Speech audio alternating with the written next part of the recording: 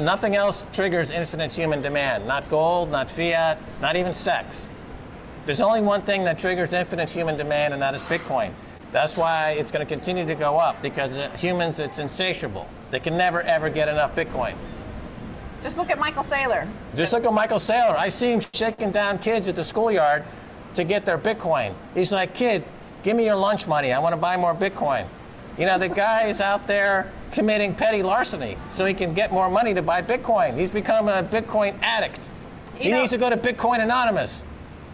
For me, I think, you know, my journey was a little bit longer just because in the early days, so we were at that first Bitcoin conference, and it was like all of the, you know, the autistic sort of coders, like they were all coders, tech guys, hackers.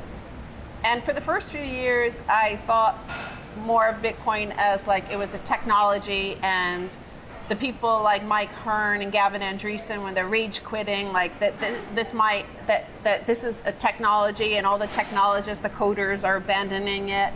And that to me was like, I didn't realize just that, you know, like with Nick Bhatia's book Layered Money, that this was the third ever layer one money. Like I didn't understand, like it was money, it wasn't technology at that time. So, and that really only like totally solidified for me, like completely, and March of 2020 during the pandemic, remember when Bitcoin fell down to 3,000, but the money printing and the extraordinary lockdown of the global economy, it just like, something happened. You see that in the entire Bitcoin community, by the way.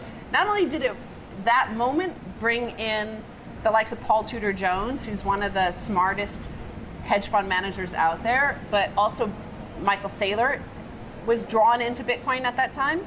So we skipped like into another dimension at that moment. Something happened, and it also happened for me. I mean, obviously I was like already a Bitcoiner and a maximalist, but there was like no going back. There was like zero doubt, and all doubt was removed from my mind that this had anything to do with technology, that it was just pure money. Yeah, well, I think at around block 300,000, Bitcoin became self-aware. And what Stacy is commenting on is that she started to understand Bitcoin as a living organism, and it spoke to her. True.